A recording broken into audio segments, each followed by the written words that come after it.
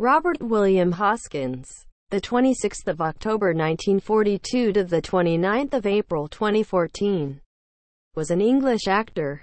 His work included lead roles in Pennies from Heaven, 1978, The Long Good Friday, 1980, Mona Lisa, 1986, Who Framed Roger Rabbit, 1988, Mermaids, 1990, and Super Mario Bros., 1993, and supporting performances in Brazil, 1985, Hook, 1991, Nixon, 1995, Enemy at the Gates, 2001, Mrs. Henderson Presents, 2005, A Christmas Carol, 2009, Made in Dagenham, 2010, and Snow White and the Huntsman, 2012. He also directed 2 feature films, The Raggedy Rawney, 1988, and Rainbow, 1996.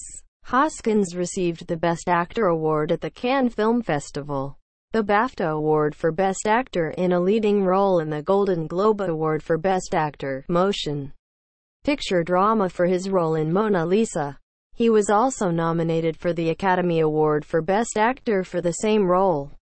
In 2009, Hoskins won an International Emmy Award for Best Actor for his appearance on the BBC One drama The Street. Hoskins retired from acting in 2012 due to Parkinson's disease, with which he had been diagnosed the previous year, and died from pneumonia on the 29th of April 2014, at age 71.